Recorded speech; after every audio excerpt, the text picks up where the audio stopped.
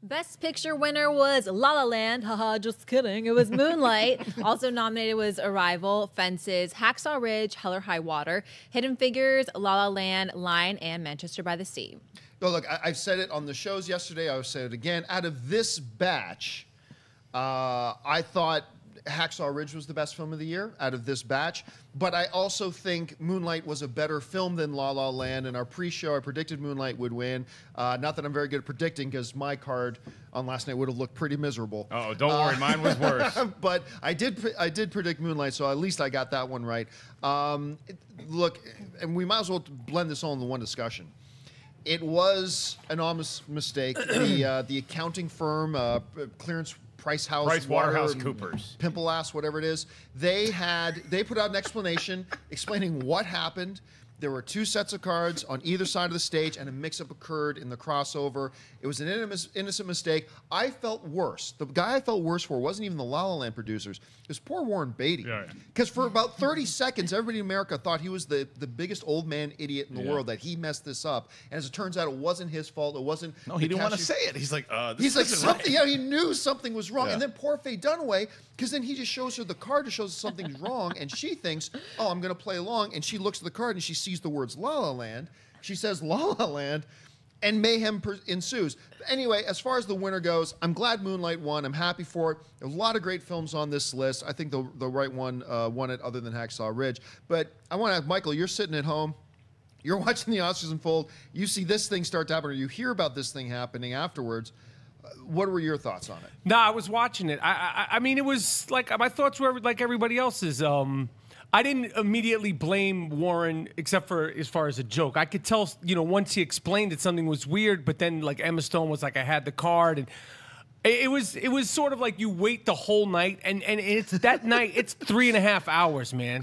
And I usually never watch the whole thing. I usually like watch a little bit, record, and then catch up. You wait 3.5 hours, and I was ready to shut it down. And then you're like, let me just finish it out, because I've waited 3.5 hours and watched so many different categories that I don't think, not to be disrespectful, I don't think need to be jammed into this 3.5-hour show. It's like a marathon. Yeah. How long does it take to run a marathon? Like, well, what are the top 20 people they run a marathon? They run it about a little over 2 hours.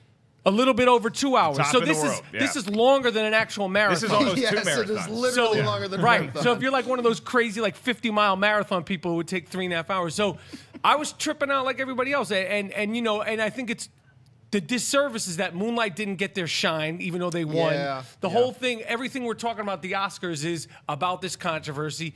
They didn't get their moment to have like their breath and their excitement.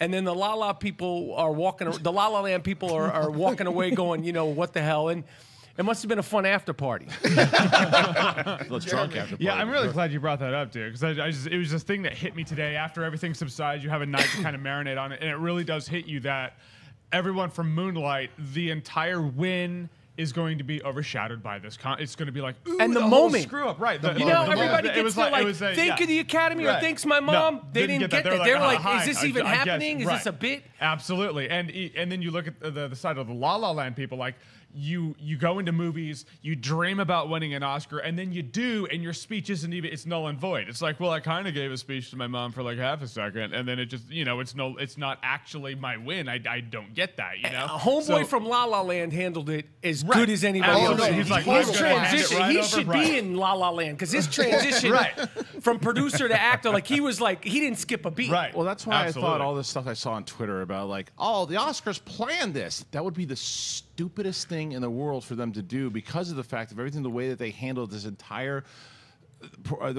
production from start to finish, to embarrass themselves at the end there. And like you said, with Moonlight, the way that they didn't get that moment, that's not the way you want to do that. Now, as far as what producers should be fired, now Warren Beatty, people blaming Warren Beatty and all that stuff, and Faye Dunaway just got the hell out of there and was chewing cashews in the back. She wanted nothing to do with any of it. You could see, but the two, you can't blame 80-year-old men. You blame the producers. What happened? It wasn't 80-year-old men. It could have happened. It could have happened to Leonardo DiCaprio. It could have happened to Brad Pitt. Anybody who was reading it, who had that card, it was going to happen. Yes, and the one thing that you brought up though is that Emma Stone thing. I love Emma Stone, but she, and I know that we're a little different on this. She annoyed annoyed me at the end there. Where she's like, "I've got the card." You don't think there are 2 cards? I print eight copies of the Schmodown questions. I'm sure that there's two. I'm surprised that there were 2 cards. I'm But shocked they that seem there's like 2 they're cards. vaults. I might be one of those people that you're going to think is an idiot because I totally think this was staged. I do. No, But he thought you were an idiot before the Oscars. So I mean, he it thought doesn't he really thought matter. I'm an idiot for 8 years. But Vince McMahon did a great job producing the Oscars for the very first Why would they time. do that? Because they want ratings. They want people talking about it. And They just wanted to discredit their celebrate show? 2 movies instead of 1. No. It's too And in late for the doing ratings. so, It was think too about late. this. Just They think about this. They What embarrassed if- the La La Land people. What if it was a mix-up the other way? What if La La Land had actually won, but they announced Moonlight, and everybody up there from Moonlight gets up to them like, That oh would've no, been La La crazy. Land actually won.